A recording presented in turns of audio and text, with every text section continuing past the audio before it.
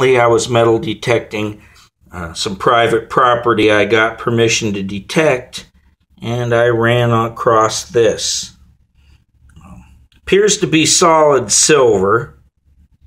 If you look at the back of it, there's no fasteners or anything on the back of it, so I'm assuming it's possibly a cuff-type bracelet that got bent. I'm assuming it's pre-World War II Native American art.